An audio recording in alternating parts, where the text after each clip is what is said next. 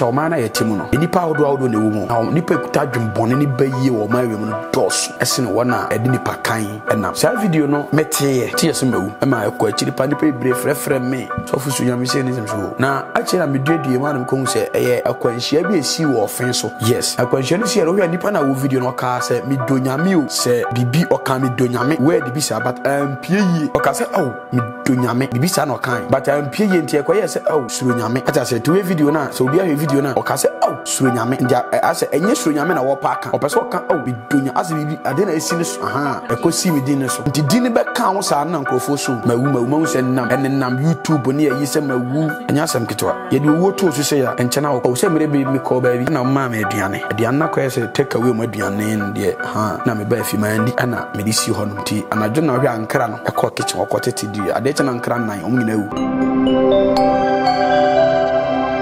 budo padibo ma wo ya e wo so hwe yi serious e wo so hwe yi pa se nipa bia ono ne be dili bia wo so hu nipa no suban se de wo sitie ansana wona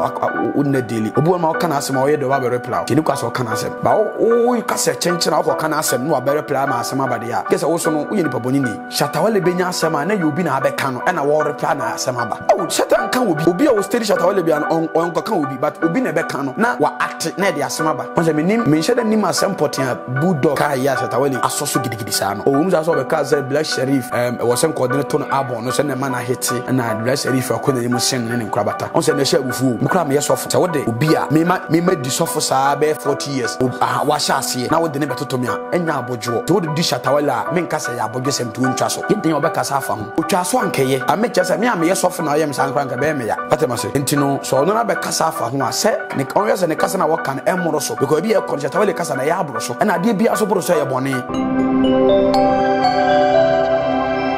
ya se me fafun bia na se e picture be toso na se e bisa e ha me se betisi ajeli na on hwe ya me ni sa be 1 week oh serious betisi ajeli hajia for a on hwe be 1 week me ni si Ghana for baye no a e wo Ghana mu no ye nyina mfa baye ni internet na ade ba ko ni ntia me kanfo na ho ofe ne se si ade wiase na be no ba bia no ho ofe bia nkrofo de gisika tina me sha se me kanfo na ho ofe no me minim se fraud no mo da to no se no kra na se no kore me ndia me nka ho asem so atema se ho dia me nko se ye no kra na se no kore no nya me case nya ma asem ba de hia me ne se nipa eteseme etoso mienu nso no ofiri me man mu ai me ye Ghana fo ti asede asem to me obedi ho abobo na asem ato na osem so medi ho abobo na hajia for no wono ya be dance for say eminante de ne ye fraud eminante de ne ye scamming papa gidigidi pa because of ahofe ne kuta ne said they was tie no say ma omo form wo to sa de hallelujah boys do en ne fraud nyame adom said ye bom pai na say ye jana wo so hwe ne ho ye wo sa akwan no so hwe ensi wo Yesu dinin ko ba say nipa na no kan na bam ti no ma nsem kofu bibire eye kofu bibire de pa o tan kofu yo mu de nyambe chechi o mu kama akoma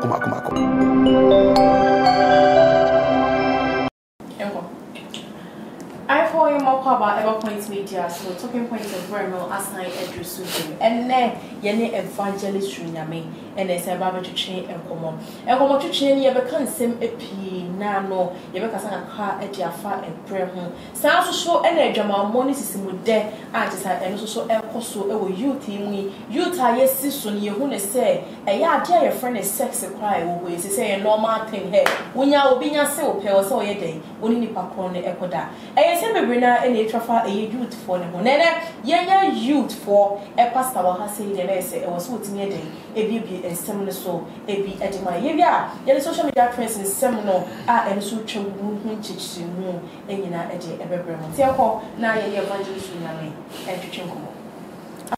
aba hima ye mo akwa bebiem ejoso Hypocrites media so nene de ahofe da he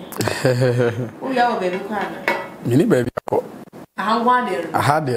na said them to the normal because and one form has so for has motor pressure mami but enya medi papa we dey time meet na ebo let to go so anga say you say won she dey near da jisa no question pa say wakwakoye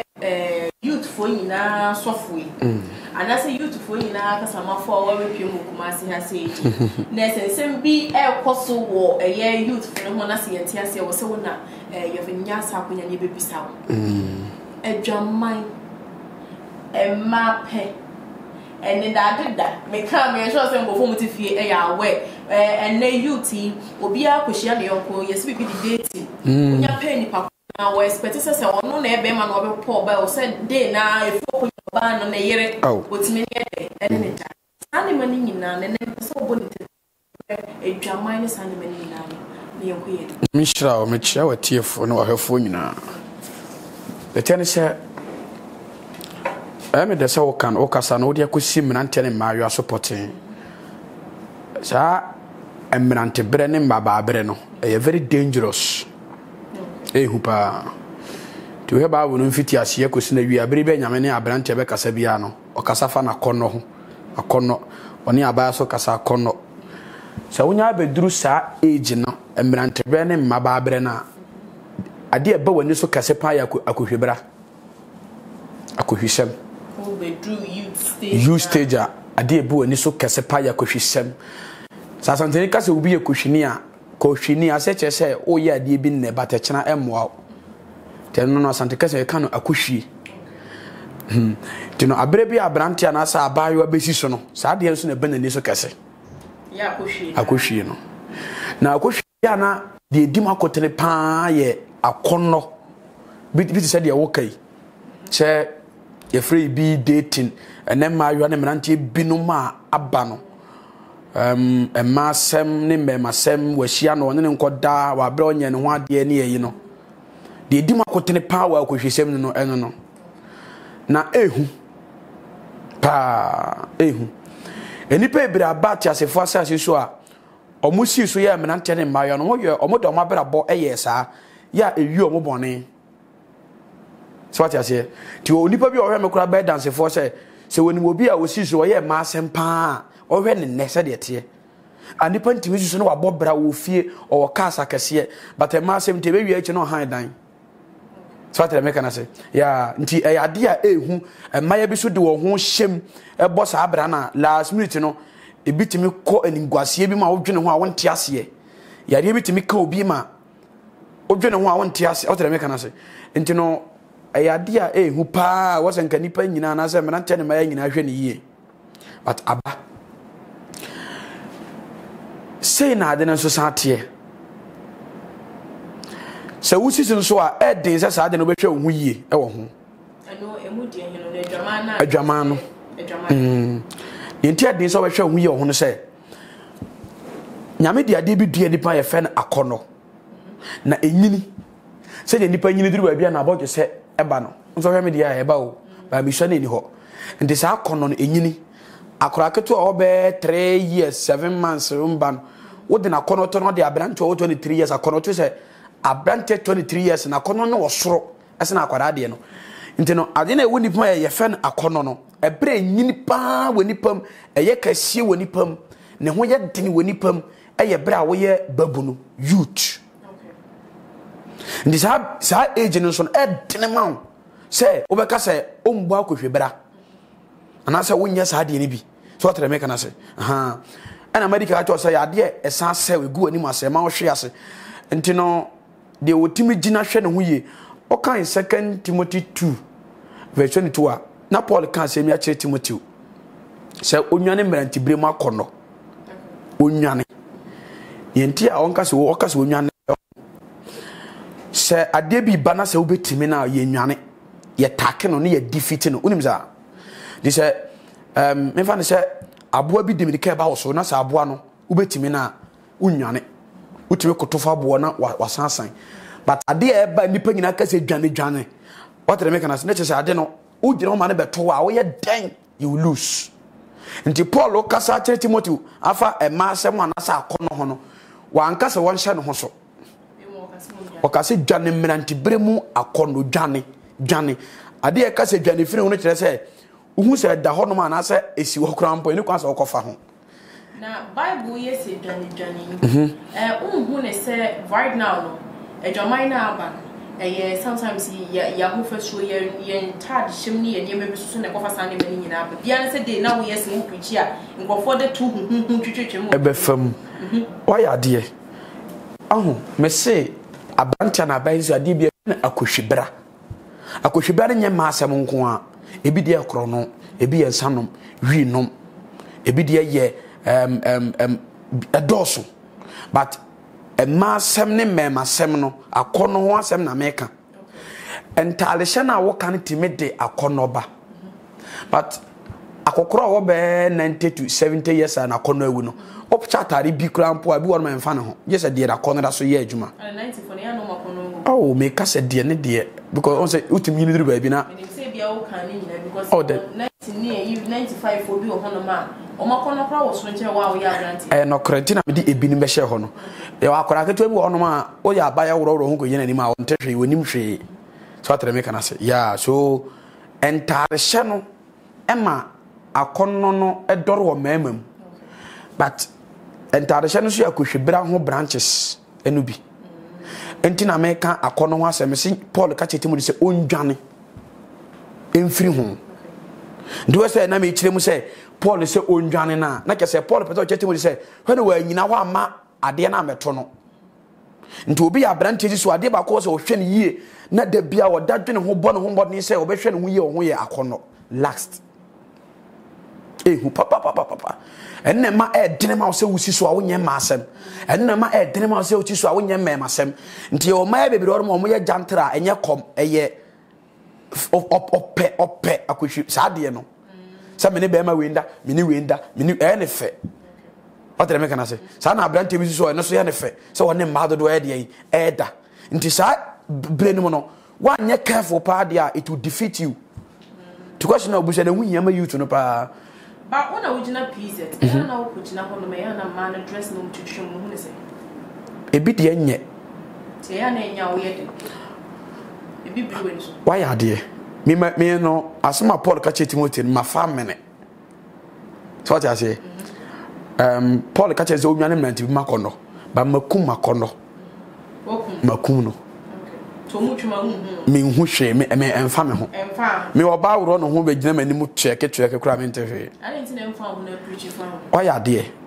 on sa na me na meti on so busa am question bi say e man ntade hyetim ma sa abrabo no koso wo wiase na me say ane e kwan bi so anhwa na me na me matima kum akono ba o mo me pita twa o no bi ntim kum akono te o se me na o mo so na me kasa ma wo mo nti abiri o se me kasa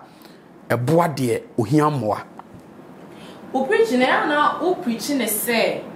ebe ma youth na ni age and ebe youth for o ma sacha why ade ebe ma o ma sesa on se we nkoma me no di fa akono ho ya mbese me kira brante bia se saa de no ususu no wanhwe ya ese wo daache ema ukwa ningwase mu daache so utia so na mekani ya na mpese me kire o nti ususu no pese ono so pese daache pese ne hwe na akono yi enya se me kose me komo mani age obi a wo ye youth a wo gina ho a me preach bi dance ni se me preach na wo gina na ya brante na ba yo bibi wura wo mu unu bu se obi a wo gina me preach da untimi nyina ho like saa se on but they say makato se emrante ne mayo asiso ade ye omo fe ya kohwesem nti wokọ na se wo pese wunya wo mo na omo di nkomo a eni kwan se wo ye serious for the beginning e wo so ye se onu omo di agoro no onu omo de omo otere meka na oto so omo so no nti no omo nya je otum wi a afi ne wapuli wo mu na kire omo se saa age na ye duru so na se ebre na ye duru mo no so yanhwe we yi ye benya 50 60 years no na say na atoye ana say na ebetima atoye nti no question abuja me say ana me preach boys ne say o mani nji ana say o mfa nsere no ente saa anhwa na wonyina wa me preach da YouTube ana say Facebook na wanya video kitwe bi ahwe adentira video na wonya hwe ne ye video a me de twe attention aba ana say nyoma me boy futuo bu a me wie yi afutuo no e de am watere me kana say ba purpose a me de ko gina ho ana me de ko so mfidie ne say emrante ne maayo na aba ye breso no be mo nani ada ho na wahwe yi na daachi o ma nyam bobo o me tell me bisa me tio me o say video be trending on TikTok abewa o bi say o mo entafo ata okay so what we do on TikTok that I think about putting is a sweet car kills and about kusu DNA ata na numbers be says 03 be so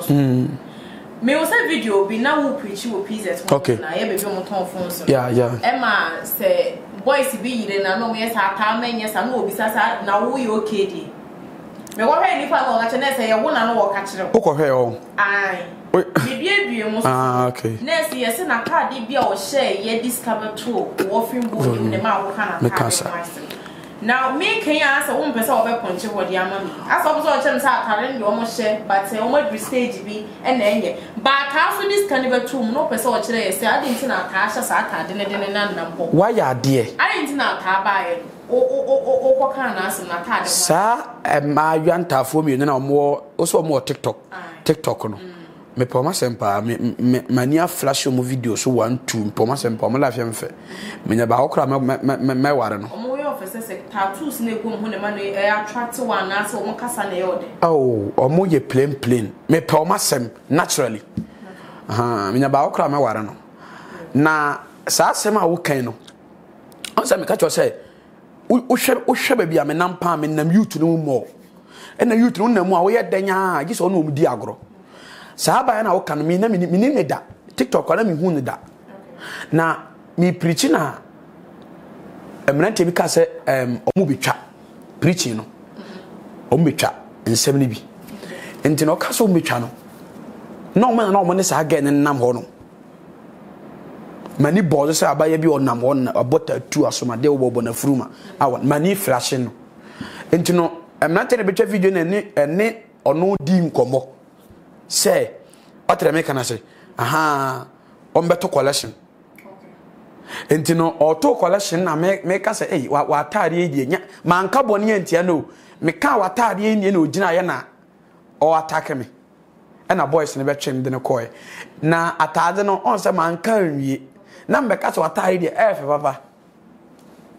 atade na wa hye no na hye no na exposing no exposing as an evangelist na ye ofe on say Christos mo a omo nyansa ni nimdie atade na wa di twemu no so wo asembi tu no fokra ni kwasa wo kan ho no 2 years so sen kan blast no oh da bidan sen kurasi preaching no atwemu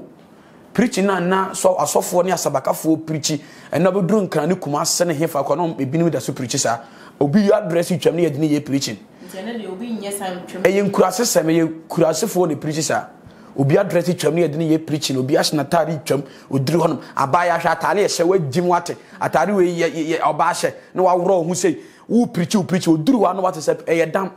wo ye onipa teme na akoto se obi preaching na wo de watare preach a hunu se bodam ne bi a wutwam a wo kasaka omo sa sabaka fo ma bodam o ma dwene nya adwuma wate me kana se ya adentra ye je na hia aduru no wo ye safe na wo pia nipa na mabonsam ntino na nya se me beblaste no ba so fo ya wo kan ma se me ya mo yi and a piece that one minute so for be on my was so about shagin stra obeko bonsem gem obo di mi kaniti obeko bonsem gem obo hihye ne nsa obeko bonsem gem chese wa ani amane se we enti no eno no e ya na sane man bible kaseti ampa why ya de na no me no di nkomo bi se ade nya me perfect nipa nchen ne se ye ndodo ye ho na ye ndo onu nyankopon na nipa dua a wono na boka ye no ye hwe so ye ma no ade bi a wo be ya ense ni padua nyame ne oni asem so ba dress ni ti a nyame ne ni asem ba woni sa dress na wo dress no ense se de nyame ye wo no ana ense sa se de nyame ye wo no enti no se wo busa me se eno no dise wo preach sa na se nika so preach sa no menim de wa hu de na wo kan wa asem pote because ne ma na aba ni bi dressing ne wo mo ne ye ni bi wo hono mo a ya na aboroso unu se mani bitim ko yitwa omo we de twetwe di eto no mo atimi ye bi fam omo ho ene ne nkura bata ntine no on se wo yesa asa wo gensi nyame obi etuntum otimi woro ne ho po ne ho na ada ne kokokokoko obi timi sesa na ni kosua no yese ayibu e to so na e green on sa ne man nyina wo ya ya dance di e da wo no mo se nyame mpe wa nipa wo ye wunim te ade na sofo no kan wasem de am ni problem aya futuo na wo de ma se nipa dwene nyame de ama no ensen no because nyame bre ye na obo nipadua what you say ade nyame e boy ye de obre because dua wo frɛ no amango wo moa wo frɛ omo han kura nyame frɛ no patre me kana se no ma nyame frɛ ba nipa de wo se da bi metena fo no ma tete na tia ye no se nipa som ma nyame ti wo se nipadua na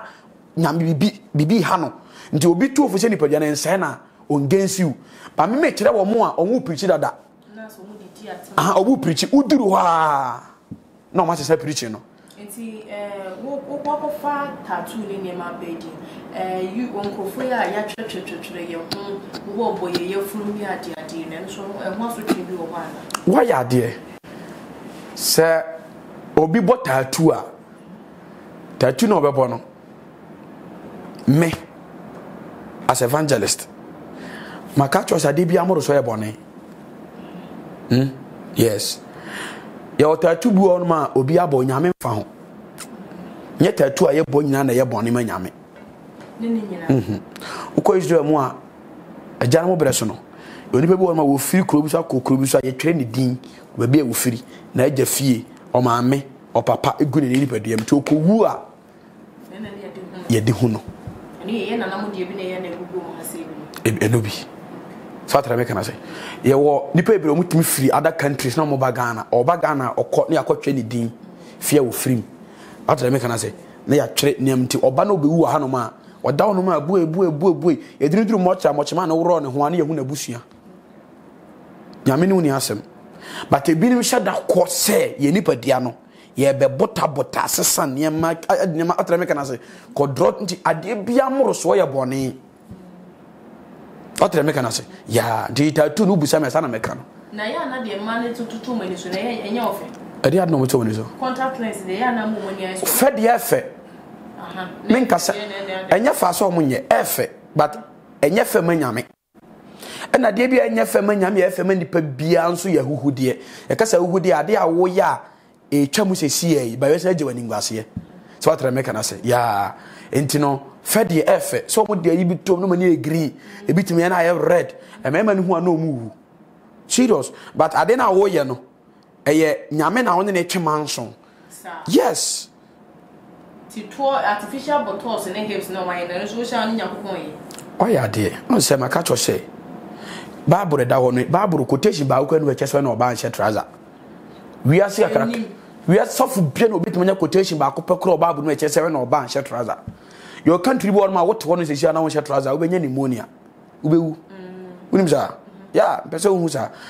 country bo ma wutim o say wo nche trouser because awo no ewura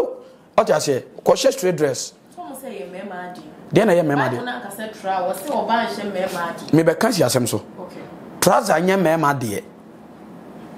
trouser you know flap ni ne change e mo we oba de ne mema adi ana unim ye o country bi wo no ma omo she skirt unim sa ayi omo culture e bi kura she straight ayi ote nesi form arab form ha na yi nyame kase oba dress na opese wo che o dress na wo dress no e ma no attract obi ya wo tene be because ade bia e attract obi no e ma no kom uni sa ntimi kase dipa na ware o dress nti na adwena ba wo so wasa ya ware o ni sunsum ni krem bible crowd say wo hwe oba na wo kon do na wo na da wo tira se because oba ye ne da o ya adwene man sana apie feseka enti wo dress na wo dress nyame pese wo be dress ya ma attract obi ama na koye bone enti na obi timi sha trouser hu no kura nya wakono obi so sha trouser o she straight dress hu na bibi ye wo so tira se enti minim nipa ebira mo sha trouser but mo sha straight dress na mo na mo ma otu na ba so na to na woso otu na to na woso otu na serious na ye zibri na woso so no na sa to na wo kan wo na hwe se mani emu mapampam nti no mehu amahu mani mu opampam asana meka no nti se wati mase a se wo dress na wo dress no nyame som nya de kakra ka kuntan bia o se wo sum nyame enya bere o enti gidi fon sore na wo omo de omo na de bere ato omo so eye omo na de bere shesi wo na ase ye se ba bi shesi wo na kata ho sie ye enti ye se kata sie o kata ho sie sa de mane omo ro nka ho ana obi kata ne ho sie obi ana tara opese o hwe kata ho sie na o kata ho asie no obi won ma na ta da na hanom ensi fom but atra uhuna eye no je se be ma o ye adwaman a because me mani bo no otimi hu oba na o ma hwe ne san wura yin sada ko hu andani ka hye no serious enye be ma wo ye adwaman a oba bi timi dress na tare ensi fom ba uhuna normal entinye di si fom na nyame se ye nhye wo se dress se oso e man fa ni ewu ade enke ka wo ho na one ntade a esse ntade a esse what do I make an say yeah but quotation now say Bible say when oba nche be ma de no omo you wrong omo asofo ni so omo you wrong asofo ebrede preachi akumase ya enkran hanom takorade hanom yo omo ahu so omo you wrong trash atade a enya wo shatrate obi ene ye bone botaye wo tiri so ne atade na wo hye no se de ehu se be ya ma nipa an atre me kana se tino ubet na me ka cho se quotation almost in 22 verse 5 when oba nche be ma de o almost 33 verse 1 enko wie enye trouser ho asem enye ayi ho asem e ya sofo na achechire den de pia de awura honom e de pese ye de takes e trouser ya empressure ye twi aye nware ye ne be ma deda ye ne ma deda e bone onenye bone why ade asem obusa me kan mienu ye bre so de o ye be ma na no wo ba kware a e wo anamo e wo se wutu ena se de Kristo di ja ye firi agya na mo bre so no first ne ya ware o kware a oba ye ma onne koda onne koda o why no ho ade bibia you na koda bi wo kra wo nya no ade kama no koda na ansana ne bedan ye de nwura se ho ma nwura fita na wo no oba na de tu no oba na se moja ma na wasan de na ko oh awo babrum ya na Israel anu na omo ye de ware sofu bia wo tie bibia nim nipa bi ota akọ asoro bia so sofu aka chenda ya entino se woni wo ba ne da na se moja ba na se wo ye virgin wo ye oba bunu na virgin bia na moja ba sa na omo ye no ana do hu bi da virgin de me hu bi da anya se me hu bi da o se me na me wura mu da na ma hu se virgin na se virgin ba ye bre so no se na tie oba bia buruma ma why addicted to sex ento ye bema na ompese dan okoware na da bia obehwe obufuo bema bi so buruma ye addicted to sex ento oba na ompese na okoware na da bia oni benya asem enti ye bre so asetena se aware ne anase partner no e different enti ye wasoro bo ma opese ware a oba no your mouse stayed 6 months and you're wrong your mouse stayed 6 months into stayed oba 6 months hwe na ye do akọ hospital no wa say oba ya de na akọ hospital said ye ote no ope ye hwe sa nyama nyana se wani je ho a afi na aka cho se fa wade afi ni aka cho se fa wade so atre me kana se ntie brechi do bi kware me say mi nko hia oba nne enye ne ho ade nne sa o da bi o be hwe be say me hwe because ha na oba na nyame kwa na me mpede ba ono mpe me lifestyle no de me ware na nya ade nya me chiri a ware seye se obe ware na wade na no wajai bonu wa nyame anim se obi na obi ware o moda ntino se obe steady oba na hwe no na se obe hu de opa na tena na se unse ya ware de a eye momo se ne se obe ware oba na wabu na kunu odem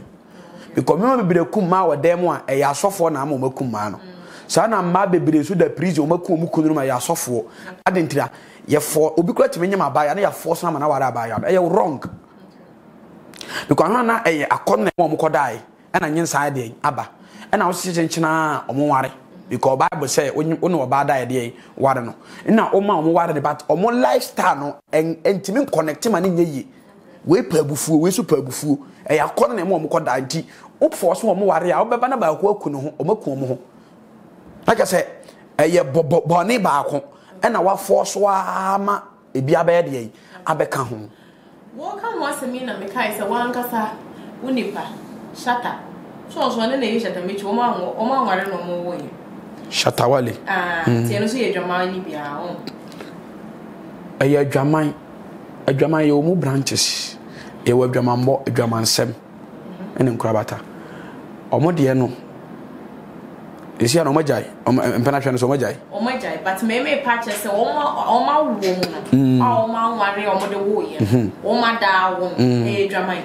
Dwaman. Now what to say your friend is saying? Shatane ne former manager Google omo issues ne baye shatter the betu just say yeah paukesi manager wo ye Martini na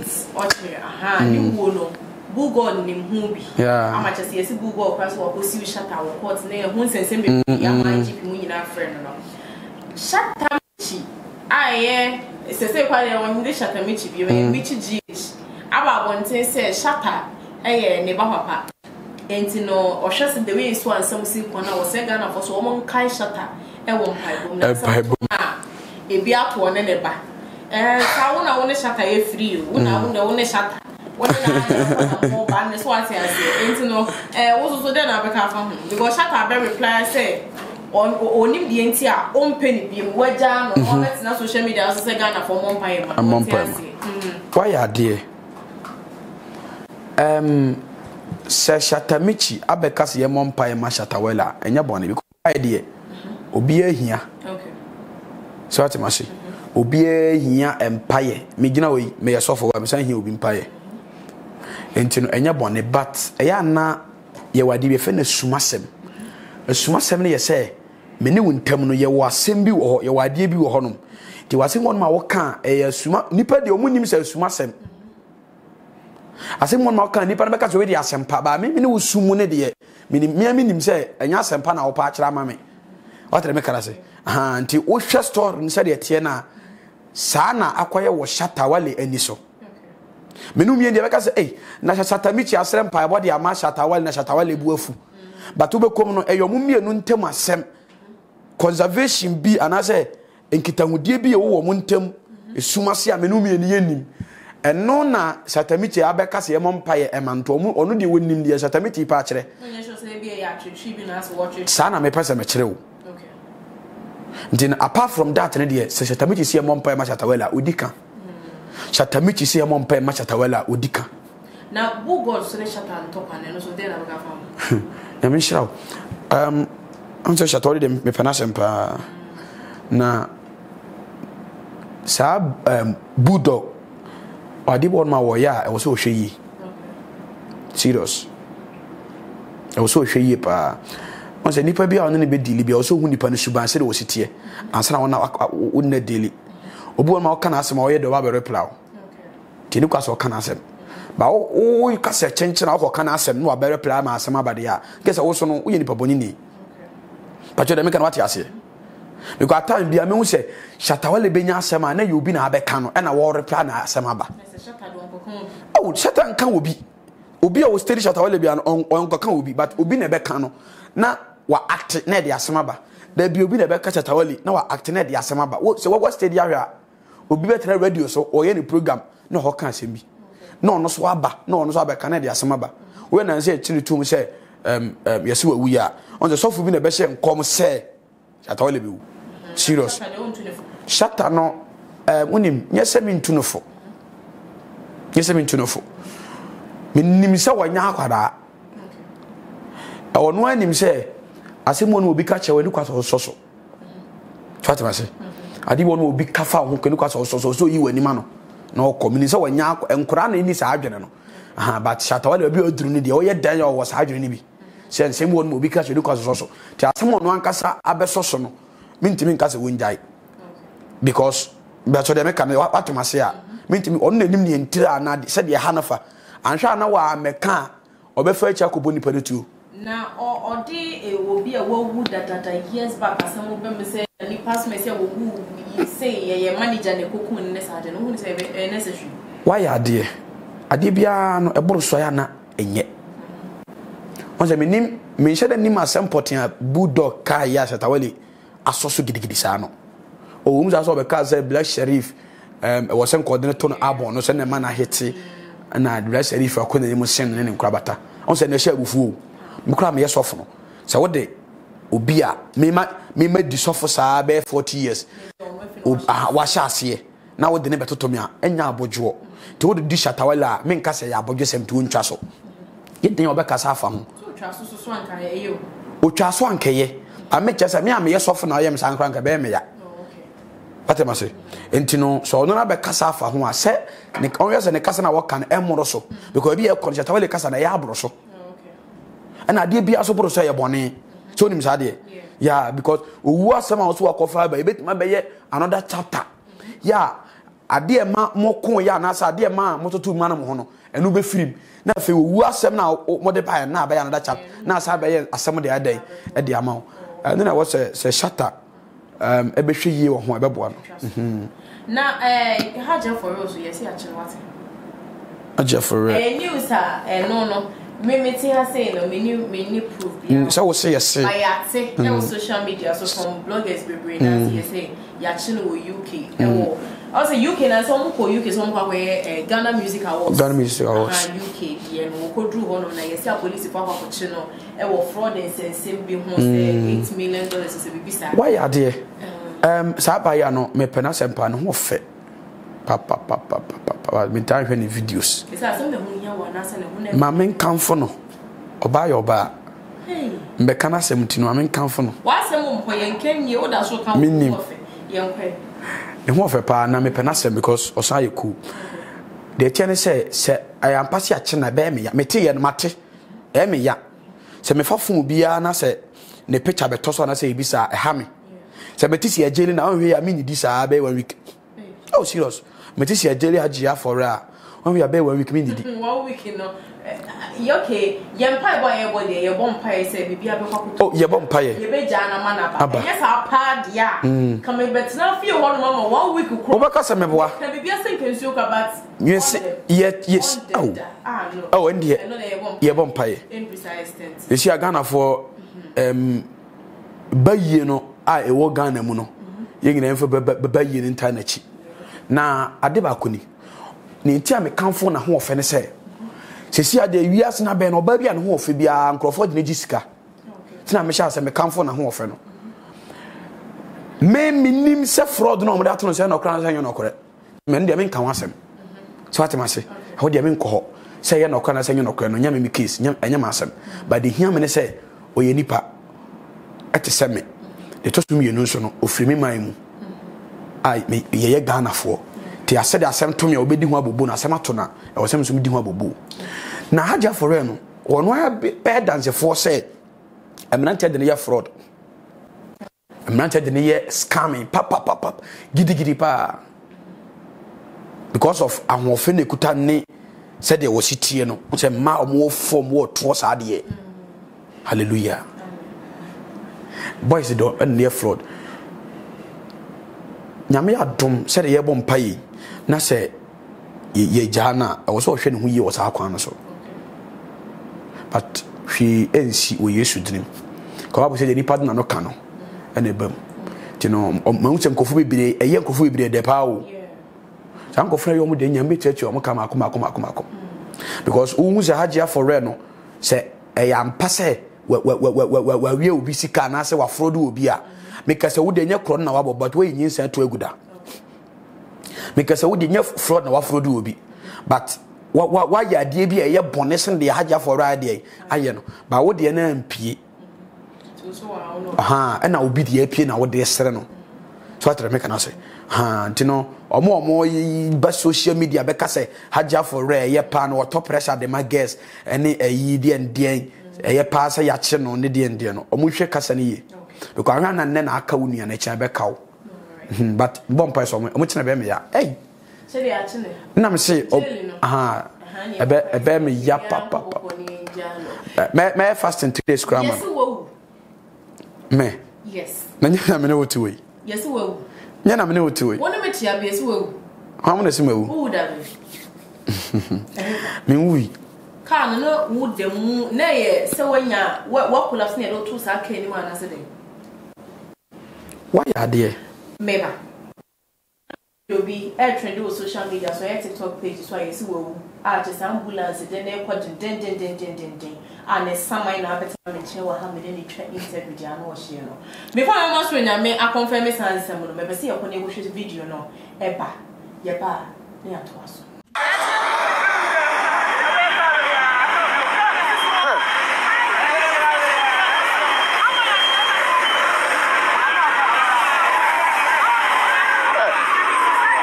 o fiz no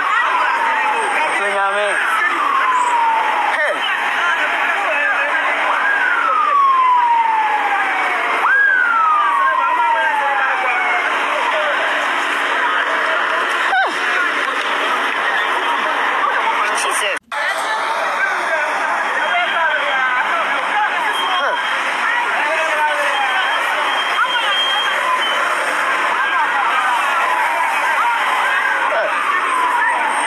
fees no.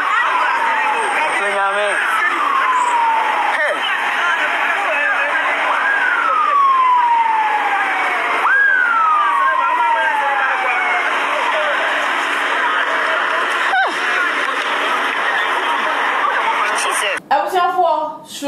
Who can is one of na and Crawford change a door ever car who tin is your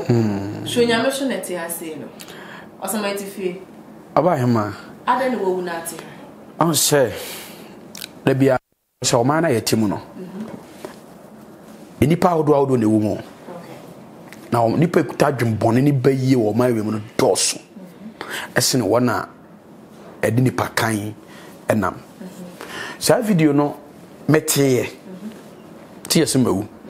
am I quite chili panipe brave reference me so for Suro Nyame say nisem so na actually am due the man ko say a kwanhia bi esi wo offense so right yes na kwanhia ni see ro nipa na wo video no ka say me do Nyame o say bibi o ka me do Nyame where the be say about pie yi o ka say oh me do Nyame bibi sa no kan but I'm paying enti ekwaye say oh Suro Nyame ata say to video na so obi a video na o ka say oh Suro Nyame ndia I say enye Suro Nyame na wo paaka o pese o ka oh me donya as bibi ade na esi ne so aha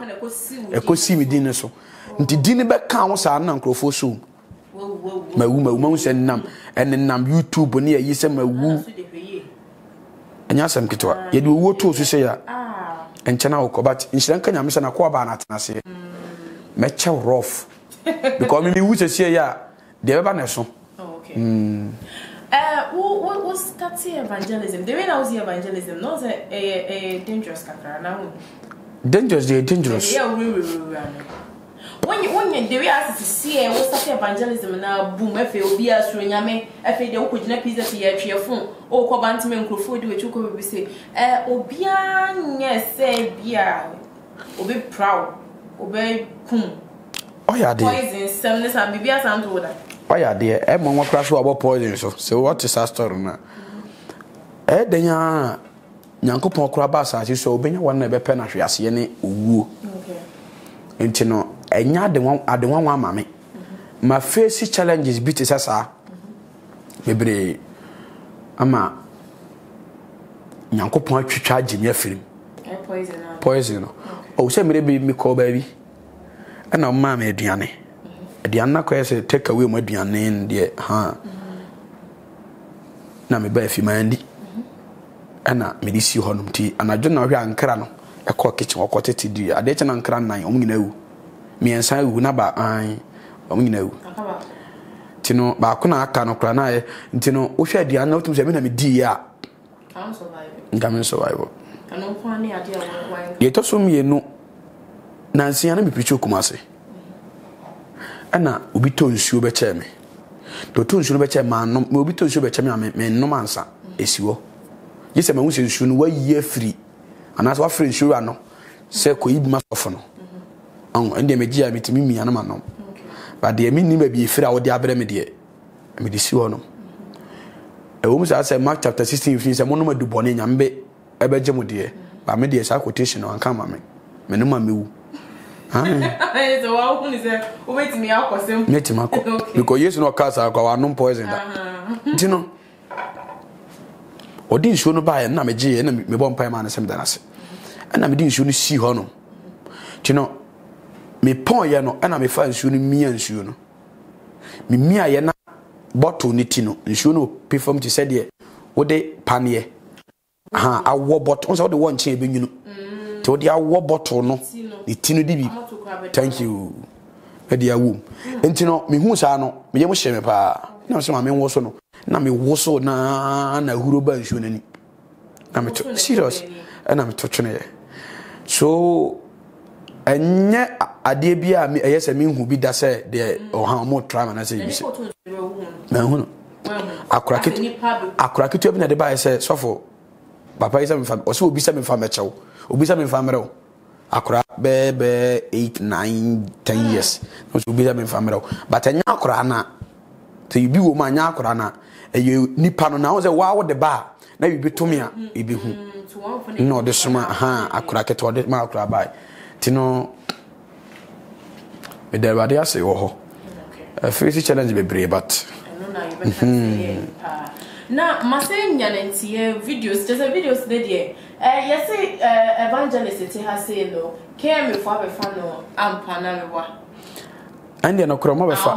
wo nie me fa me video no kan to kwa bi nyina enya asem ketwa eno so ho asem na sese ya te so se wa ko ho no mako nti emu nsem na me chia kemi fo ene wona juma me chia wo e tene say de din kan me so fu so nyama so nya den mani e de ba ma so nya den adintra Roman chapter 13 na kire say o mai bi ni kuro bi a wetena bia no bu kuro no mpenifo ni kuro no mera na mpenifo no nyame pene so ntino mo ye mpenifo di no masofu djuma no masampa ka djuma me bu mpenifo edi wo man no so ne mera wo ma hye me wo permit am di preach because the Ghana how be preach agi se onya permit nti fa o pen ko gino se o preach sa ti mo permit ba permit no ma anye no ke me ho me ye no wo municipal foforo because ho na mete ana me call mo nche ka cho mo se me permit ya me di be preach ya me dru ba bi na me preach na obi be hwe so a wo se o ma ana me ka cho mo se me no me ntra fa ako me ntra me preach ba ifa ako me call sunyane me nenam me call border lie ntino omo ye permit ma me se ba bi a me dru bia na obi a wo ye noise control bia no be hu a na madim da no pepa onye me hwe sa na omo ka kire me se permit ni kuta me no so bi o nurse control ana se wo ye environmental e be hu se mra no madi so pepa emfa no ba bia me ye no se ye Ghana ha no nko a Ghana stamp boso no de obe on ha me nti me mfa na me je nti no permit no wa twere gu se make me preacher no pass 6:30 na ma pon 10 ano pa 10 okay 7 to 6:30 ba me preacher no pa na anwume na me preach ti me kosunya ko preach ya besene wura ba bia ni achi honom ko preach nti na nse na me ba kuma se be 2 weeks ni ti me ba kuro no on se me preach anopa anwumere ti me ba anwumere be 2 be 1 to 2 ho ti me ba ya abobo ya no eyi mfide na gu honom no na ke onwumefo ke mefo onwumefo na ho no ba ko ba me nchen se adai na me se o me evangelist no se awia bo se de ye ma hom preach na me so ende no kore me kwa no afena ya ba na ye pe ba bi de asina nyese me preach na so yo ebofo anu ma preach na me so yo mate nti no nipa o holu nyina dance for say no nipa o ke bi am behehye ba me pack ye no na me se ebofo a na me so ke me papa ikura ka se ebofo a na ma sha ase nti no ke me adwumayefo na e ho na ka se ebofo a na ma preach no because permit na ekuta me no so na ma twa ya de aguso te ma menya reche mu kura se ampa permit no se obi o ye environmental yi be hu kura ampo na because mera na o mo hye ma me wo so na no na e wo so te ebo for na preach na wia wom na ebo 4:30 na me hye machine te me start 5 free wono mitimi tumbe 3 days 4 days me ba anwumere sa 5 ba ntino me preach be 4 times e wo kumase the toss of 5 no me gina Roman hell ase ho preach na anwumere me start be 5 be 4:40 e ko bo 5 na me start na me preach a cha 1 hour 30 minutes na mapon a cha pai 2 hours ebo be 6 no 6 to 6:30 no na no se came 5 pack pick up no ma se 7 fie ni biagum o ma kan ya nchiro o ma kan hwe eno an se oba ya se nkra o mu nduma fidie no ana o mu adum no mu tutu nyama no mo tsade do mpa no mo de koi o mu de tu afi to mo de tu mo no ana me ben ka na mi da sa da no mo se preach anwumere tina ye nwa se ye preach anwumere na me ba ye came for nyu e for na bi be ka kire me se ebofo a metime na ma convince but any kwa se me attack wo adentira mintimi nyesa eto so mienu nso no mo na ehwe kuma se de be ye bejo because ka so obi amfa de peme ye de opa kuro no ye dimi ntenam te wo se me di buo nya ni die ma omo na me di odidie ma adwuma no nso ti me ma omo de koi ba se on se nipa de onya ba gidi sa na se don be hu a he ti nkrofo na bai na ye ma de bebrebe ba me ade omo adanse fo se ma ko ka no kora biem nti ene na me ko honom se na no me preach na mbo fa me fidie na me ni ntira me ba na mo se ye preach anumere na me se oh minim because dana me ba yakura mpurke me nyuma efo nu be ka kire me se e bofo amet me preach me de minim na mo se stay ma bumera no so na me se papa min se minim a menye Fatima say se mo ahye na me de me pe be se samera no na menye sa enkura sem no kura o se me di mera no so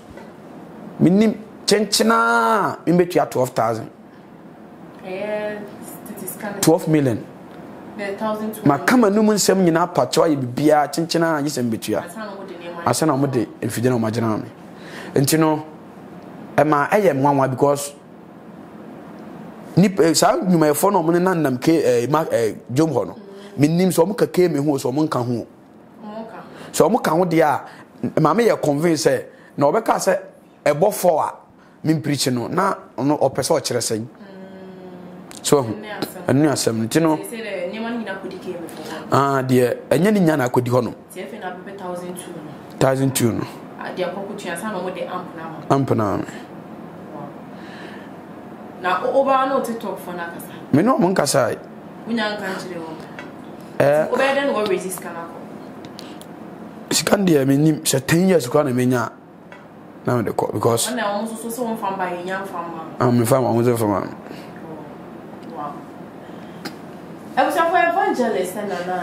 yene kasal. Evangelist came before Baba Fane amp the call say ne permit to crown no time okojina ho ko preach na sentiment was he preach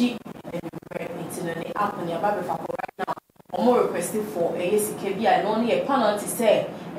wakwa ko preach time any so where dey go preach wa say but evangelist so ka say one say 1,200 now omo request no so ni bi it no evangelist na mani e beto ase ho mo bi wo ho no na apese de bua na amp ni etimi kwaje menya bedwuma no etimi kwaso na ide akwa kwaje na videos na so me sure say ye ka say nyina na etwagu video here de to so na etwagu time omo be fa nyema na no mo di ko ni nyina no ye de to ho no enti mo bi wo ho na apese de bua na ye de number ne beto so se de be ya bibia obetimi ge si number ne so e dia bua na se amp no ya kwaje oke me ho fo ndi aba nenya bituma netimi akwa ene kwa ka me kwa akra o ene ka kwa akra o enu ntira ko dia ye ampaka dem it's the evangelist or final words na me sha obia ana kwa sem se me nja sem we ka se bra edum ye nabone to kra bia hwe ne ho ye o mo nani na ho nyame so mo nya akọ no biem ensoro so gua na egu ade ntira enipa ni abie hu no kre no ba asofo pese e kata so ntino obia ma nani da no hwe ne ho ye na wontintintim Ebrahim enjina ma awurade na asofo so njintum se o magua asofo njintum so e na ade no next time we design come no enipa ni abie wo nokure bi ho e na asofo dinye duane dinye sika na enipa ni abie ba still on beso bo chenchena enteno nyame hira obi amfa ne santo na kwasem ni emfidie ne de ehia aha na wo mo de boa na wa support me nyame hira fat adwuma ye no ahwa na wo men ye nti unim fa so e wo so mawurade but the oben ye di onim se ye adwuma pa obi ben ya oni se ye adwuma gidigidi obi so oba ya me de ni wura ghetto bi ni ba bi no no dance for se ye adwuma na me hira wo amen